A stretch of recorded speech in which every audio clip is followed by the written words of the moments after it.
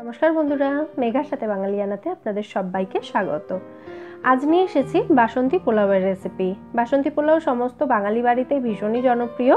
এটা বানানো ভীষণই ইজি এবং খেতে কিন্তু ভীষণ টেস্টি হয়। এটা বানানোর জন্য আমি এখানে 1 গ্লাস মতো গোবিন্দভোগ চাল নিয়েছি। এটা 200 গ্রাম চাল আছে। চাল এবং জলের পরিমাণটা ভীষণই ইম্পর্টেন্ট, সেই জন্য যে কোনো একটা পাত্রে চাল এবং জলটা মাপবেন। চালটাকে সবার আগে খুব ভালো করে ধুয়ে নিতে হবে, একদম পরিষ্কার করে। দেখুন আমি এখানে কিছুটা জল এক্সট্রা দিয়ে দিয়েছি। চালটাকে এবার ভিজিয়ে রাখতে হবে 1 ঘন্টা মতো। 1 ঘন্টা সময় না থাকলে মিনিমাম আধ ঘন্টা তো অতি অবশ্যই ভেজাবেন এটাকে। তারপরে এটার জল ঝরিয়ে নিয়ে আমি চলে আসছি। 1 ঘন্টা চালটা ভেজানোর পর আমি এটাকে একটা ছাঁকনির ওপরে দিয়ে জল ঝরিয়ে নিয়েছিলাম।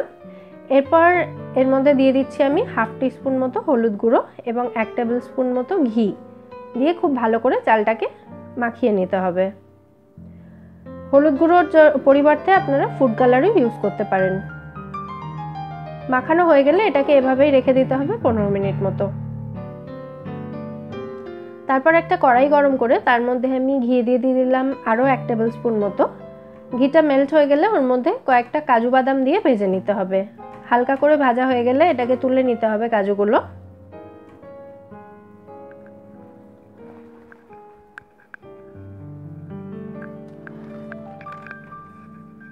তারপর বাকি ঘির মধ্যে আমি দিয়ে দিচ্ছি গোটা গরম মশলা এবং তেজপাতা ফোড়নের জন্য।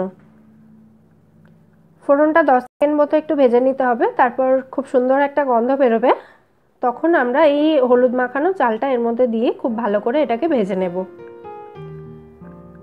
পোলাওটা ঝরঝরে করার জন্য চালটা কিন্তু ভাজাটা খুবই ইম্পর্টেন্ট। প্রায় 2-3 মিনিট মতো সময় নিয়ে এটাকে ভেজে নিতে হবে। দেখুন এটা খুব ভালোভাবে ভাজা হয়ে গেছে। এবার এর মধ্যে জল দিয়ে দিতে হবে। একদম শুকনো চাল যতটা ছিল ঠিক তার ডাবল জল দেব, মানে 2 গ্লাস মতো আমি এখানে জল দিলাম। ভালোভাবে মিশিয়ে নিতে হবে। এরপর ভিজিয়ে রাখা কিশমিশ দিচ্ছি কয়েকটা, এটা অপশনাল, নাও দিতে পারেন। নুন দিচ্ছি স্বাদ মতো এবং 1 টিস্পুন মতো চিনি দিচ্ছি। বাসন্তী পোলাও একটু মিষ্টি মিষ্টি হয়, আপনারা চিনিটা নিজেদের স্বাদ মতোই দেবেন। দেখুন জলটা এখানে অলরেডি ফুটে গেছে। এবার আমরা এটাকে লো ফ্লেমে দিয়ে ঢাকা দিয়ে কুক করব 10 মিনিট মতো।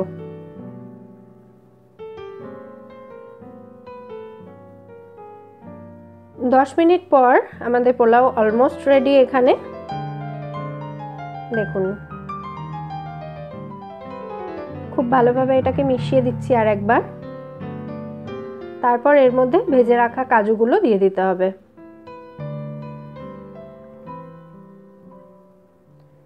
কাজুগুলো দিয়ে আর একবার মিশিয়ে নেব। এরপর এটাকে আরও 10 মিনিট রেখে দেবো গ্যাসটা অফ করে এবং ঢাকা দিয়ে। তাহলে যেটুকু বাকি আছে একদম সুন্দরভাবে ঝরঝরে হয়ে যাবে।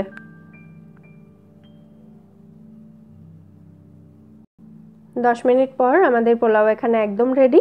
এবার এটাকে তুলে সার্ভ করে নিতে হবে। দেখুন খুব সুন্দর ঝরঝরে হয়ে গেছে এখানে পোলাওটা।